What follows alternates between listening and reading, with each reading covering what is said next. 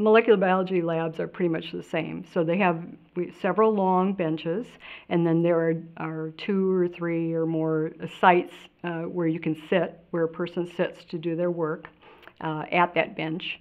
And then there's equipment around that. So there's equipment that you use to isolate DNA, for instance.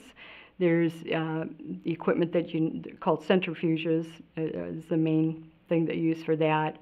Then you can there's also equipment nowadays, mostly PCR equipment, for making that DNA to lots and lots and lots of copies so that we can use that in a test.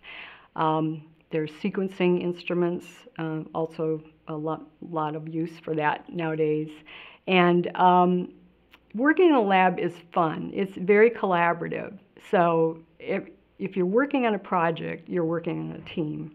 And all scientists work in teams. And so there's a lot of collaboration going on. And people are chatting and doing their work and coming over and saying, hey, how's that going? What are you doing? Or maybe you should be doing that a little differently, or that doesn't look quite right, or you call somebody over and say, hey, here's my data. So, and there are a lot of computers, obviously, too.